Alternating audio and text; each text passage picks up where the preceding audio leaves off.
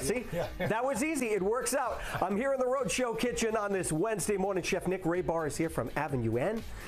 Garlic ginger beef is on the menu. It smells fantastic. It's going to be fantastic. It sounds fantastic. And look at that. Of course it's going to be fantastic. Look at you. Well, you know, I was excited. I was watching the Billy and Brendan show here, and I was captivated. The Billy and Brendan. And now I have to, like, pivot and get back to, you know, what we're doing here today. And we are making ginger garlic beef. Right, okay. It's what you're going to have for dinner tonight. Right, and you broke out the wok. The wok is out, Will. Yes. You know, I think it was a year 13 of our relationship where I finally took the wok out and you said, we have a wok? And now it's back. That did happen. That did happen. We're going to have to go to the videotape. That is true. I had no idea. But it did happen, and we have the wok now. We're going to put it to good use. So wok is a great cooking device, especially for something like this, because we're going to be stir frying. Got it. So I'm going to start off. I'm going to use olive oil. Uncommon olive oil in a dish like this, common sesame oil, but sesame is very nutty, and that's really not the flavors we're going for. We're going for gentle, delicate flavors of ginger, which is like an ingredient that I use commonly. It is one of those just floral, delicious, incredible aromatic ingredients. It's the only one of its kind. Got it. Garlic into the pan with the olive oil. Start to saute. Then we're going to make this sauce from orange juice, a little bit of soy, some rice vinegar, and some garlic chili paste as well. That sounds so good. It's going to be so good. It's going to really coat this beef. Now, to saute it, I'm going to dredge it in a little bit of a flour and cornstarch mix as well. Okay. And that's going to not only just make a nice crust on the beef, but as it sort of renders into the oil, it's going to thicken the sauce a touch too. Okay. So this will really glaze it perfectly. Got it. So you're not going to marinate this or anything. No, you're going to kind of like you're doing everything in the wok. Yes, but what a great question, because you're Will Gilbert. Of course, you asked the hard-hitting questions. Who knew? So that's all I got. But I am going to season it well with a little bit of salt, and that way that the meat has a little bit more flavor before it actually goes into the pan. You can marinate it if you want to. So that's such a great question. If you want to marinate your beef beforehand, fabulous, more power to you. But I think the sauce, even though, like I said, it's a gentle sauce, it's not like spicy or anything along those lines, even though we're using this little bit of a chili. Sure. But it's a mild chili. So it's going to be a little sweet and a little bit of everything nice. It smells fantastic, and I really can't. I mean, obviously, and we say this all the time, Nick does an incredible job every time he's in the Rhode Show kitchen. And I do have people who I was with Saturday night at an event, and they love you. A couple that watches every single day. That means so much. So thank you to whoever that is. We will put this together and give it a try, and also talk about Avenue N as well in just a little bit. Back to you. We are back in the kitchen this morning with the one and only Nick Rabar from Avenue N, making us garlic ginger beef. Yes.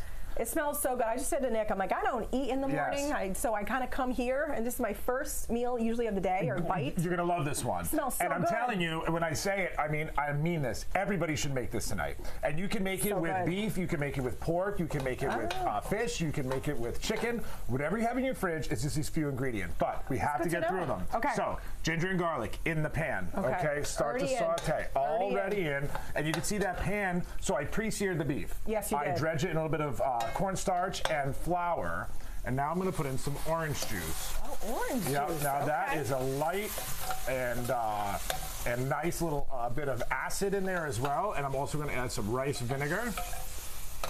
And flavors coming together, some soy sauce. They do come together beautifully. And now just a little bit of soy, because I want this to stay on the lighter side. Okay. And we've got this on full heat. Is this what we should do? Okay, it needs to be on full heat. We want it on full heat, and we want to bring that to a boil, and we want to put in some of this chili sauce here. And you're putting together a lot of flavors, huh? Yes, and but they're not like overly intense flavors.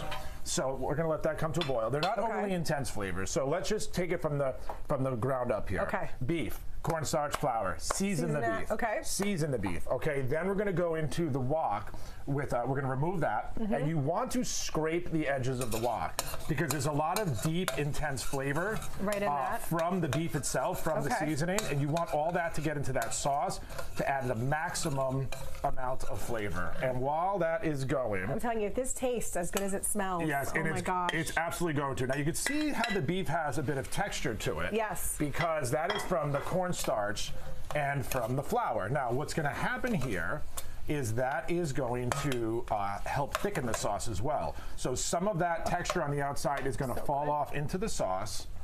And I'm just going to season with a little bit of salt. So are you letting this boil up again? Is that what you're Let it come to a second boil, right? And that's sort of how cornstarch works. So anytime you're using cornstarch or arrowroot or something as a thickening agent, what you want to do is you make your slurry over to the side, and then once you add it to the sauce, you bring it back to a boil. And at that time, you're going to know if your sauce is where you want it to be. Oh, you can already see that it's getting thicker. On the edges, you're seeing it right away. So that's exactly how it happens. So that will tell you right then and there if your sauce is at the viscosity that you want it to be. And this is looking really phenomenal. Look at how good this looks. Yeah. Like, oh so that worked really well. Now, we only have a few minutes here to make this sauce, and we did it from. That's it. That's the whole sauce. So that is it. So there's no I don't know if I have time to make this. Yeah. There's really no. That was really it. That's it. So it's done, and we're gonna go on top. And I love that you said that you could do, like, if you don't want to do beef, you could do a chicken, or a pork, or chicken, fish. pork, shrimp, tofu, whatever it is that you want. Tofu is amazing. So whatever it is that you want. Now I'm gonna go over rice, and that's your dinner right there. If you wanted to add some veggies, carrots would go great in here. Oh, yes. Bok choy goes really well in here. Now, this is just as good as... This is a relaxed... I'm like so relaxed watching this meal come together. Well, I am too. It's like a perfect fall meal, too. It feels very fall-y out today. And, I tell you, sometimes... when you're doing live television, you have to play it a little safe. Yeah. And maybe have your sauce done. This is not one of those dishes that you have to really worry about that. This is... Oh my gosh, Nick, it looks so good. Yeah, this is as simple as it gets.